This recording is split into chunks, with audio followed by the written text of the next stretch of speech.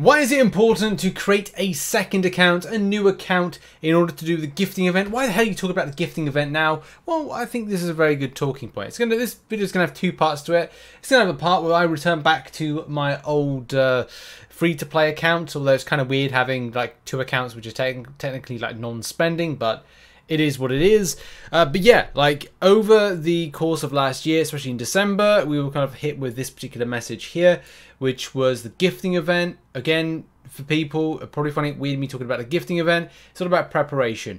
Why? Because making a new account and also the way that people exchange units between one another's accounts or their own accounts in order to be safe has been a very important process that players have done for a little while. If you remember last year, this was a big talking point for a video that Brian Grant made called Huge Gifting Exploit, which looked at the way of getting 200,000 units in the space of a small space of time, but also you would need to invest your own personal time into this particular kind of like thing, which there's a bit of a fine art to it, and look, I would have to really want to just like grind out the game exponentially and also kind of like have, that's just taking up a lot of your time. I say that whilst running my main account in the background that's auto fighting through lower difficulties to get units at the same time.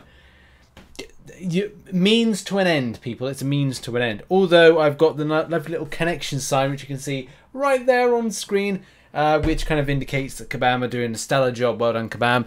Please sort this out. It's just not interesting and not fun at the same time. But look, creating a new account is very important.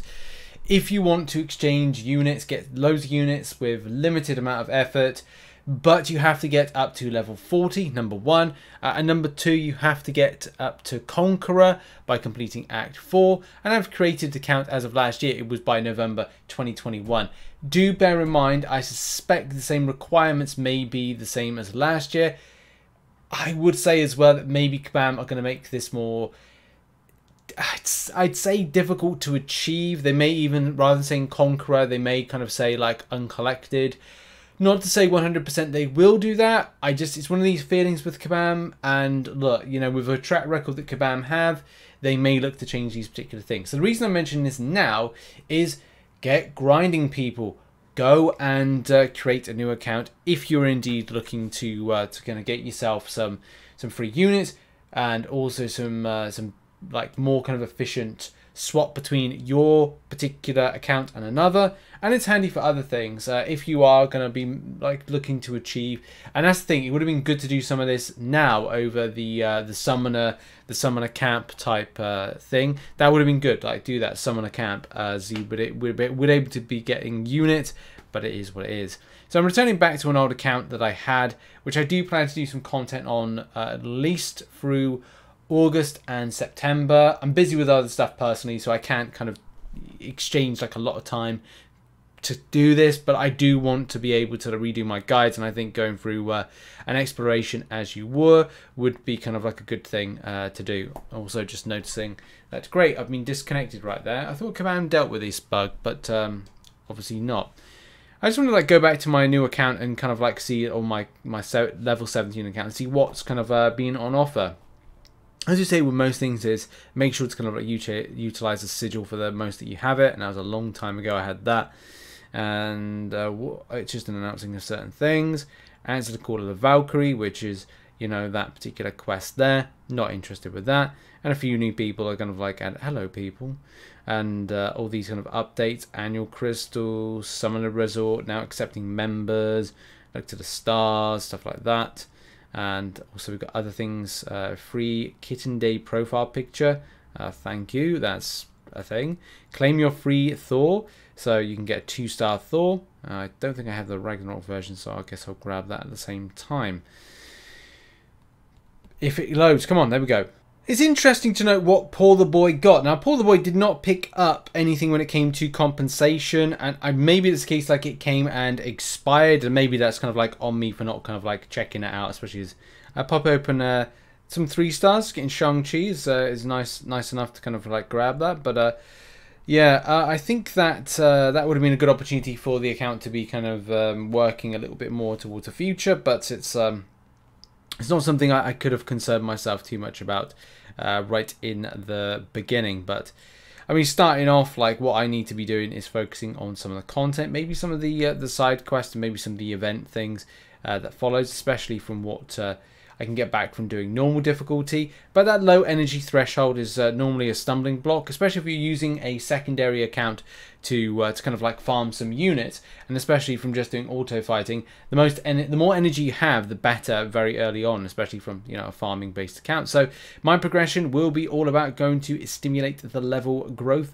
which is only on 17 at the moment, and the more work I do has to be for the better, and seeing where my champions are up to, especially because like at level 25 is when everything unlocks, and I'm very fortunate to have myself a little bit of a Corvus glaive that I can see myself glaving through. Good glavening myself through some of the earlier content. At the moment, I have reached a slight stumbling block in the strength of my champions, but also the device that I'm using. So as I'm running like 2 devices, that's one issue, that I'm using a phone that's just definitely not like up to scratch. An iPhone 7 Plus from 2016 is definitely not going to cut it when it comes to like performance and inputs. I think I'm going to like upgrade this to my iPhone 11 Pro, which is just over there charging at the moment. But availability in that is important of like what devices you've got. So I'm going to be switching over to that phone for my second account, just to make sure that things can be like responsive and we get performance there. Look at this, like I need to kind of get my Mangog up, but it's kind of good to have something that's like a strong first champion, and especially something with Mangog because he can deal with some like buffs with his stagger. So that's nice. Okay, that's cool. I'm able to kind of like feel confident in the team creation and start really kind of putting stuff together. Corvus is still pretty good for me because he's good unawakened, and I don't know if I can awaken anything. I probably got like a sneaky, yes, I've got one awakening gem. So I'm going to have to think very carefully about that as to like when's the next time I'm able to get certain things. And I should go grinding in a moment, especially to look at what is currently, what is on with the various dailies. And that's one of the good things, because the dailies have been kind of improved. It does mean that I can then get what I need from it. So if I go, okay, if I need a tier 3 from it, then I'll just go into the hard mode, and then I go with the team and go and grab myself the cosmics I require in order to rank up. So that's good. That's actually been since I've kind of like come back to this the second account today, and since the last time I played it, which I think was last year, I think like November time, December time last year, it's been something that's been added into the game and improved the game. So that is a positive, that's a very positive step in the right direction for this. So that is what I'm going to do. Always good as well at lower levels. You're able to kind of like smash through like things like level up and all the other different types of 22-hour events more easily, just by doing the little kind of like level ups of Mangog that I did. I was able to pick up the revive and the health potion and the 25 units. So that's all great. That's all going to be helpful. And 3-star signature stones. Nice. I kind of decided that what I will do with Paul the Boy, which is the old account's name, is actually go and 100% through Act 6.3.2, 3.1 and 3.2. I think that's probably the best thing to do, is kind of like go back, do those things, get the little morsels of crystals that I can get, enhance and improve a team, which again is probably the most important thing. Stimulate to try and get a second 4-star, which my first 4-star was Mangog, which I think I got really lucky.